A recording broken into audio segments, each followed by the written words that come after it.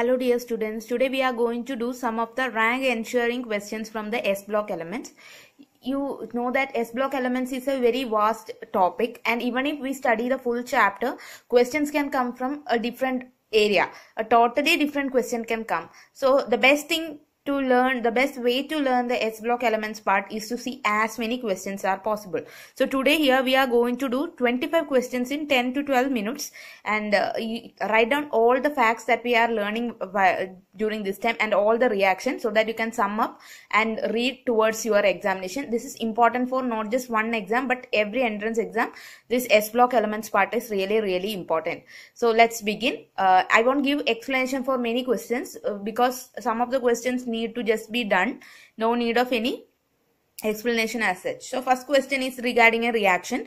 Magnesium burns in air to give. So the answer is both option A and option B. Why? Because air can contain both oxygen and nitrogen. If it is having oxygen, it will be having Mg plus O2 gives MgO, and if it is reacting with N2, it will be giving Mg3N2. Okay. So A and B are the answer. The second one is another reaction that is about calcium cyanamide reacting with steam to form ammonia and water. So what is the steam means? It's water. So the formula of calcium cyanamide will be CaCN2 plus H2O and reacts with steam, and here and carbon dioxide is there. Okay, I forgot to write in the question steam and carbon dioxide. So along with that we are having CO2 and it will be definitely forming calcium carbonate plus NH2CN. So CO3 will be the answer. To the third question, which of the following hydrate is the most stable? We are having 4 different hydrates and the smallest among these is LiH, and LiH itself is the most stable hydride among these. Why? Because of the small size, it forms small size stable hydride. Write down this point, stable hydride. Next is a question from a factual question, that is sulfates of which of the following does not form alum. You all know what alum is, and the sulfate of D, that is lithium, does not form alum. That you have to learn as such. For many questions in S block elements, we do not have a logical explanation. Instead, you have to learn it because it's some experimental observations. Now the next question, which of the following elements are called bridge elements? These are another set of important things, that is the elements are called bridge elements. What are the bridge elements? Bridge elements will be option C, Na and Mg. Why? Because Na links the elements in 1A and 1B, and Mg links the elements in 2A and 2B. Okay, that's why these are called the bridge. What is a bridge? The bridge act as a link between two different things. This is another very important question. A metal M readily forms water soluble MsO4 and it forms an oxide MO which becomes inert on heating. The hydroxide is insoluble in water but soluble in NaOH. So it is definitely, we know the answer will be of beryllium. That is, answer is option A. This also you have to learn as such. We do not have too much explanation, but instead this is an experimental observation. The next question is about Glauber salt. What is Glauber salt? Glauber salt is option 1, that is option B, Na2SO4.10H2O. That is the answer of Glauber salt. Okay. So the next question is white phosphorus on reaction with NaOH gives pH 3 as one of the product, and this is which of the following reaction? It is definitely a disproportion reaction. First of all, you can see this is the reaction that occurs. P4 NaOH plus 3H2O gives pH 3 and NaH2 PO2. Then what is disproportionation reaction? In a disproportionation reaction, the same element will have two different oxidation number changes. For example, here in phosphorus changes to 0 to +1 in here as in case of NaH2 PO2. That is in case of pH 3, that it changes from 0 to -3. So it is undergoing both oxidation number is increased as well as decreased. So that is a disproportionation reaction. Now the next question is which among the following are not paramagnetic? The answer is K2O2. All the others are paramagnetic here. That is also an experimental observation. The next question is which has the least molar solubility in this? So which one is having the least molar solubility? It is also a purely experimental observation, and the answer is KCl. If you want, you can take down the values of the molar solubility. LaCl is having 19.6, NaCl is having 6.2, KCl is having 4.8, and then we are having rubidium. RbCl is having 7.5, and cesium chloride is having 11.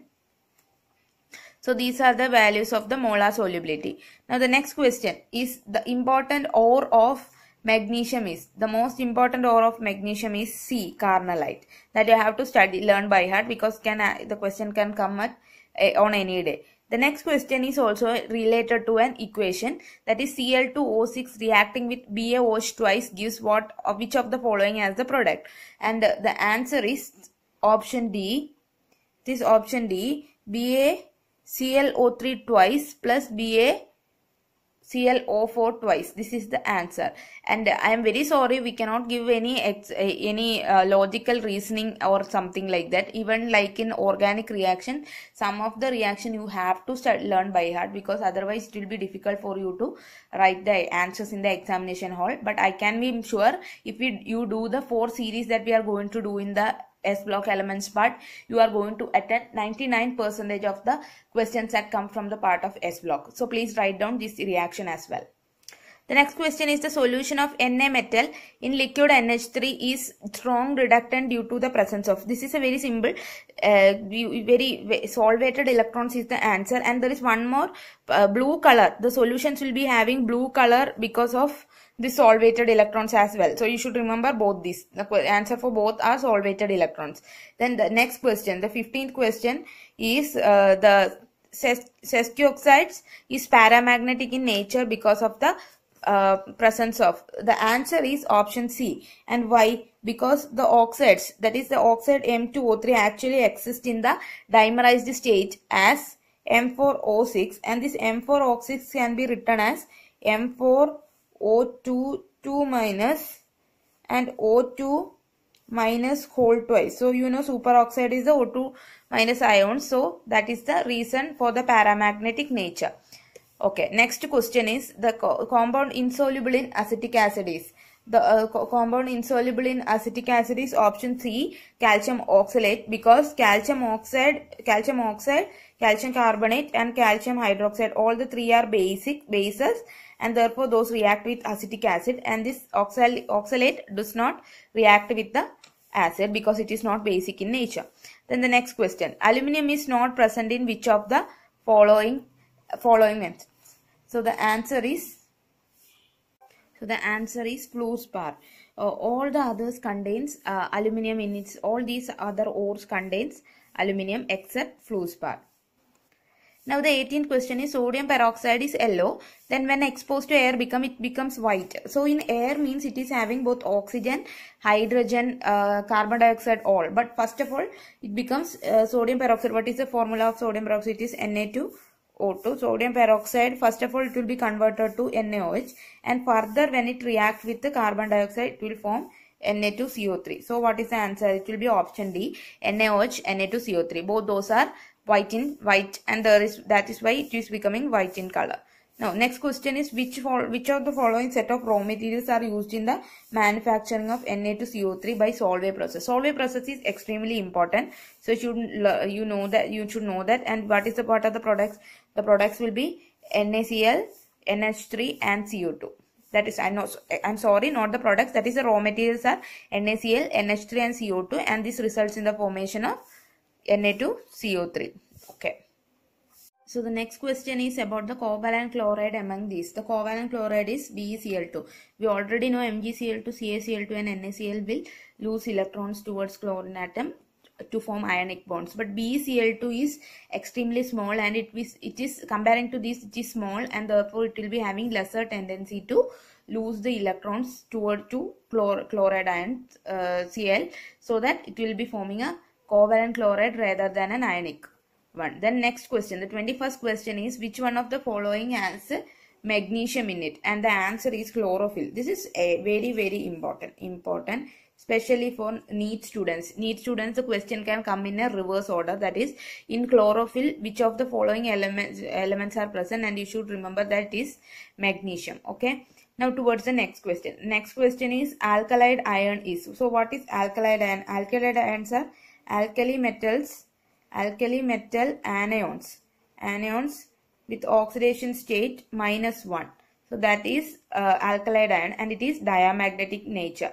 Again, you need not study the explanation, but just remember that if there is a question about alkalide ion, it is definitely diamagnetic in nature. Now the 23rd question is hydration energy of Mg2 plus is higher than which of the following?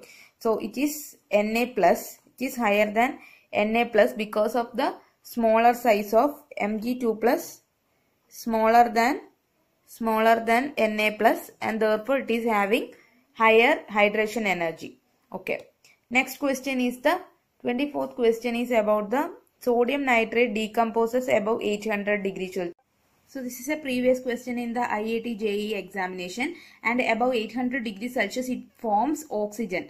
So the reaction can be represented like this, and so this is the answer of this question. Please do write down this reaction as well. Write down all the reaction that we have taken, we have discussed here today, because it can sum up the whole S block elements part. Without reading any more textbook, you can just refer all those to give answers for any reaction type questions that come from this part. Now we'll go to the next question.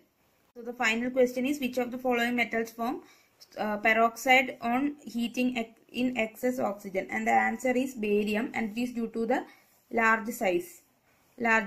So these are 25 questions, 25 important questions in S block elements, and therefore it can definitely help you to answer a lot of questions in your examination. Continue watching our channel for the series of we are going to do 3 more series of S block rank ensuring questions, and it is definitely going to help you a lot.